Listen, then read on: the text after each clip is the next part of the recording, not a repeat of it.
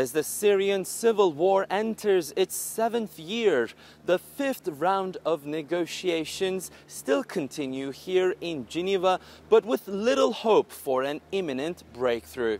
In the meantime, there's no ceasefire on the ground and the fighting continues, along with a worsening humanitarian situation. Mr. Jan Egeland, the chief humanitarian advisor for Syria, is tasked with chairing the special humanitarian task force here in Geneva. They meet every week trying to monitor the situation on the ground and coordinate all of the humanitarian efforts by the United Nations. This week, he spoke to TRT World exclusively to outline where exactly we stand right now in what's been termed as the world's worst man-made disaster since the World War II.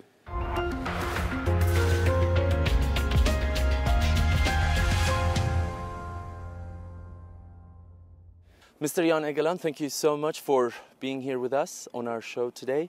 I'd like to start off with the latest from the task force meeting that you're chairing. From today, what's the latest you can tell us? Well, we are very concerned with the situation in the besieged areas of Syria.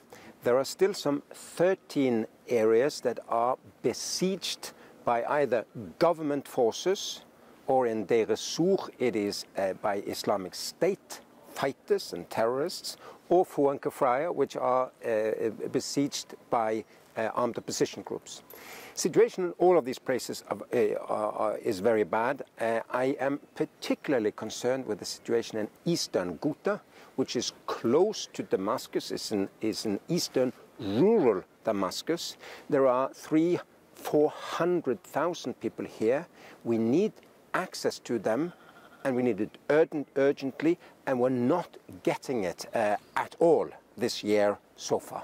And with the fighting still going on the ground, how likely are we to see another humanitarian corridor opening up? I mean, having both of the delegations here in Geneva, has it helped at all? Are we closer to getting any kind of deal in the near future? No, I mean, there is indeed hope for access to eastern Ghouta. We are urging the parties on the ground, the government, those who support the government and the armed opposition groups, for a 72-hour ceasefire, a humanitarian pause, so that we can get into eastern Ghouta. We ask for corridors so that we can deliver assistance. Our teams are ready. Within 48 to 72 hours, we can deliver all that they need. I'm concerned for the nutritional situation. Indeed, they need food. Perhaps the most urgent thing now, today and tomorrow, is the medical relief situation. Mm-hmm. All of the hospitals are now non-functional, all of them. Most of the clinics and medical facilities are either down or working on limited capacity, and this is in an active war zone. So women, children are bleeding to death because there is not a medical sector that can help them, and a World Health Organization and other medical relief organizations are urging for access to these people. And regarding the humanitarian efforts towards this refugee crisis, one of the landmark agreements was between European Union and Turkey, which has seen several obstacles in the way of its implementation. Now, how likely do you think this can be implemented? And if it fails, how is it going to impact the UN or the NRC efforts? Well, they must not fail. I mean, first of all, we need to recognize that Turkey is probably the most generous country for refugees in the world. I mean, certainly in the north, certainly in our part of the world, is by far the most generous country. Nearly 3 million Syrians now have safety in Turkey. It has to be recognized. It's not enough recognized. Secondly, we're very concerned with the, as NRC, Norwegian Refugee Council, with the EU-Turkey deal, because the European Union is denying the right of asylum for people who want to come to Europe for protection. We are active on the Greek islands and in the Greek mainline, where people are stuck. They are not able, Syrians and others, to get to the rest of Europe. We're urging European Union to change its attitude in that regard. It's very important that the EU-Turkey deal recognizes everybody's right to asylum, everybody's right to protection, and everybody's right to avoid being returned to any place, including Syria, against their will. In Brussels, we have a big donor conference next week. The issue of rebuilding and even return of Syrians to Syria will come up. I will be there and urging everybody to not do anything prematurely. It is not possible to send people back to Syria in the foreseeable future. It is not safe, and the place is not even close to start rebuilding of all of the destroyed housing. And looking at the grand scheme of things, I mean, this is a country where most of the population is either internally or externally displaced, and yet the fighting is still going on. Do you see some hope for it being renewed in the near future? Well, the fighting continuing will lead to untold new suffering. And of course the battle has now gone from the Aleppo city area to the Damascus city area. I'm very afraid for what can take place there, with hundreds of thousands of people in Eastern Ghouta. There are also discussions about a deal for the 4 towns, which are Madaya and Zabadani and Fua and Kefraya, potential movement of people from there. We need to make sure it's voluntary and it's protected. So a lot of things are happening. I think we have to emphasize there is no military solution to this. There's not either a humanitarian solution. It's not enough just to throw blankets and food at people in the middle of war. They need a political solution. They need ceasefire, cessation of hostilities. Cessation of hostility is not working. It's gone in most parts. And they need a political settlement. So that's why we all humanitarians hope and pray that here in Geneva there will be progress on these political talks, because the civilian population of Syria cannot take any more suffering. Frankly speaking, Mr. Egeland, this has clearly become a proxy war, with the involvement of countries like United States, Russia, Saudi Arabia, Qatar, Turkey, even militia groups like Hezbollah.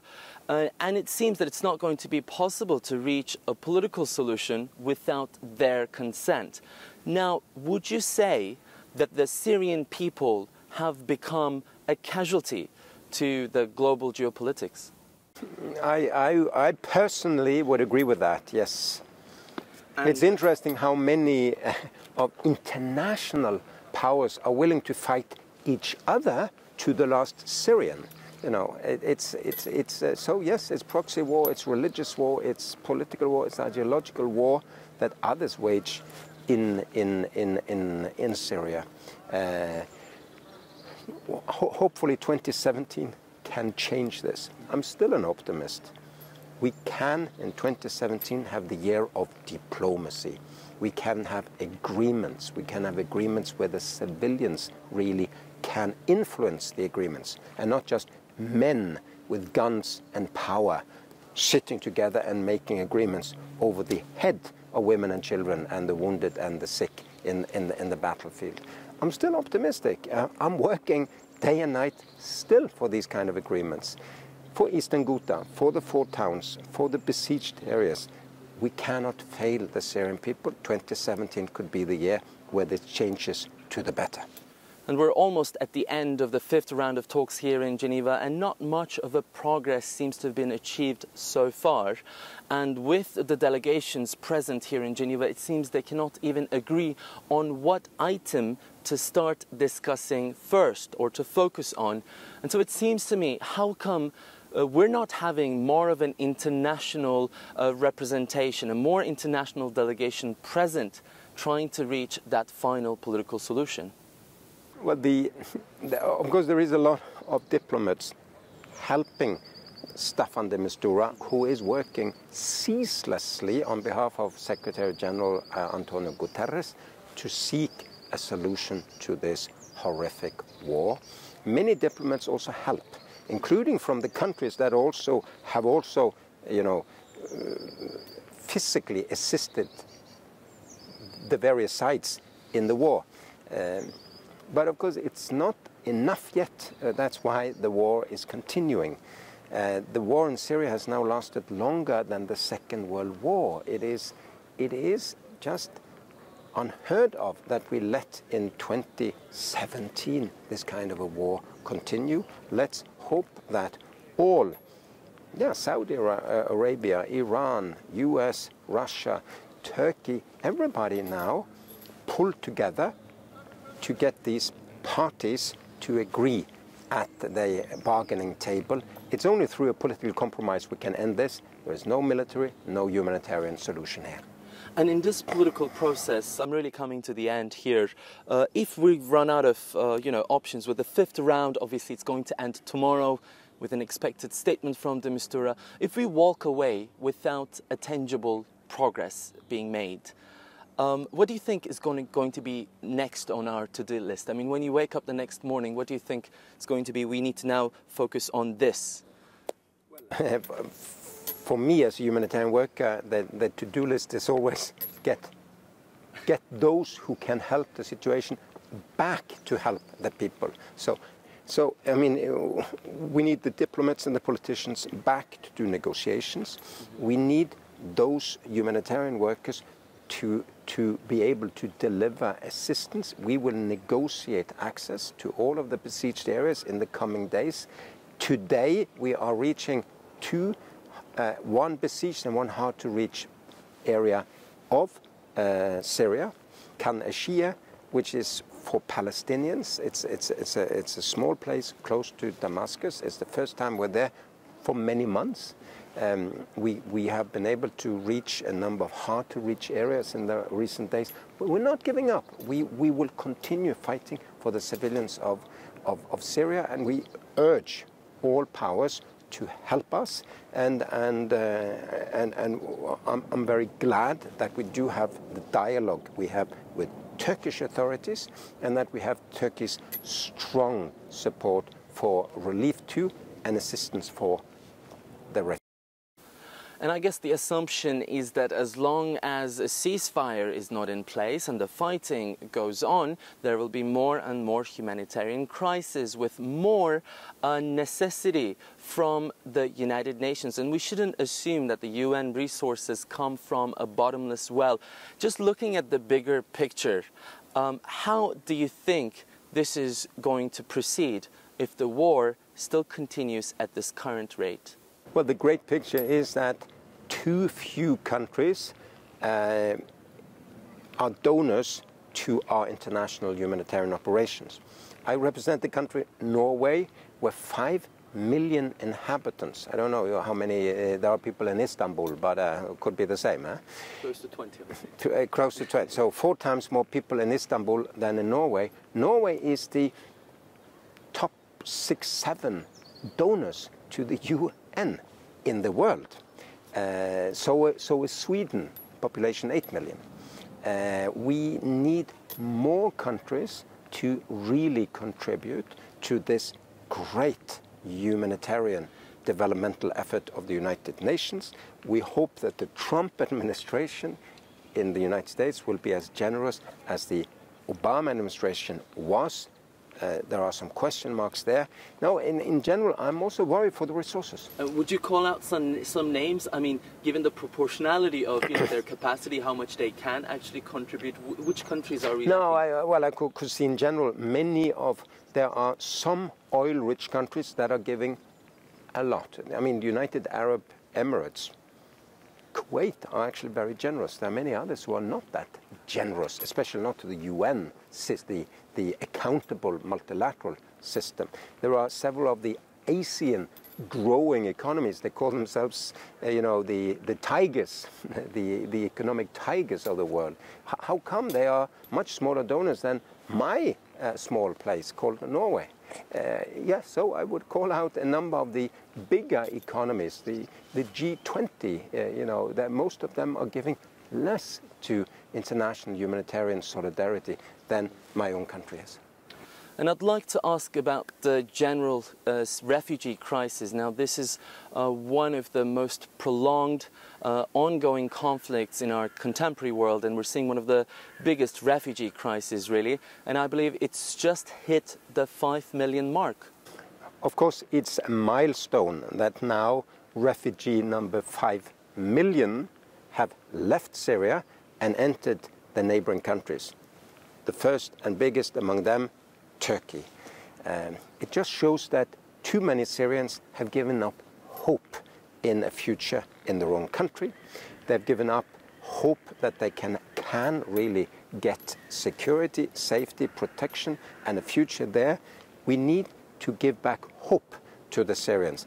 That's what 2017 is all about. If not, the country will lose too much of its good citizens. They want to be in Syria, rebuild Syria, work in Syria, live in Syria. They don't want to be refugees, neither in Turkey nor in Norway. So let's give them hope inside Syria. Thank you very much.